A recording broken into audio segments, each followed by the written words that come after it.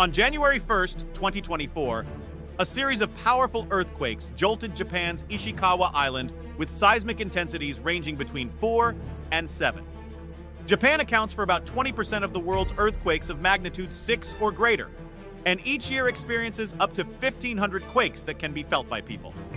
In the last 48 hours, Japan has faced more than 155 earthquakes, leading to multiple casualties, the destruction of hundreds of buildings, and compelling tens of thousands to seek refuge at higher elevations. What makes Japan vulnerable to earthquakes? In this video, let's explore the reasons behind Japan being a hotspot for earthquakes.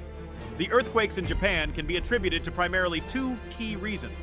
The primary reason for Japan's vulnerability to earthquakes is its location along the Pacific Ring of Fire, a horseshoe-shaped zone known for high seismic and volcanic activity encircling the Pacific Ocean.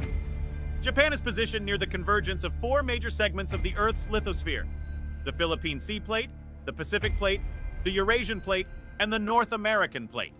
The presence of subduction zones, where one tectonic plate is forced beneath another, is a critical factor contributing to seismic activity in Japan.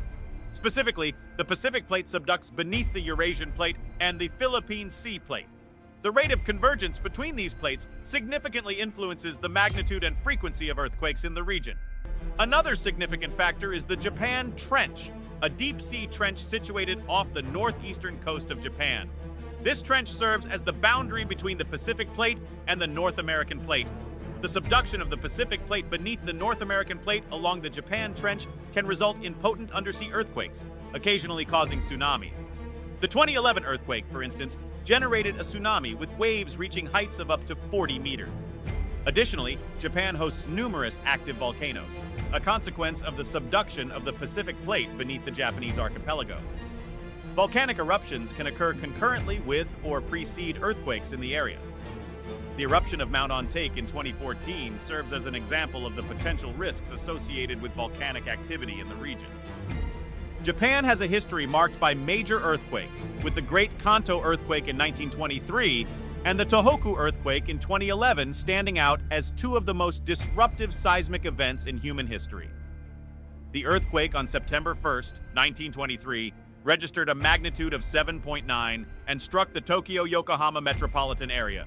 This event caused extensive damage, with nearly 90% of buildings in Yokohama affected and approximately 2/5 of Tokyo's structures consumed by fires, leaving half the city's population homeless.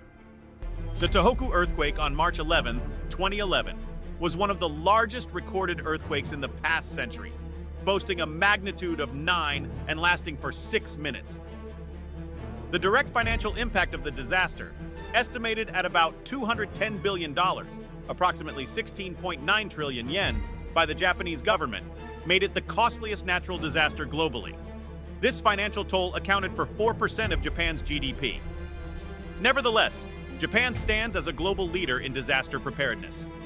Since 1960, Disaster Prevention Day has been observed annually on September 1st, commemorating the anniversary of the devastating earthquake. Many schools conduct evacuation drills as part of this initiative. Japan consistently revises and enhances its safety codes and building guidelines, serving as an exemplary model of disaster preparedness. If you enjoy our video, kindly hit the subscribe button for upcoming content similar to this. Explore our latest videos through the link provided below.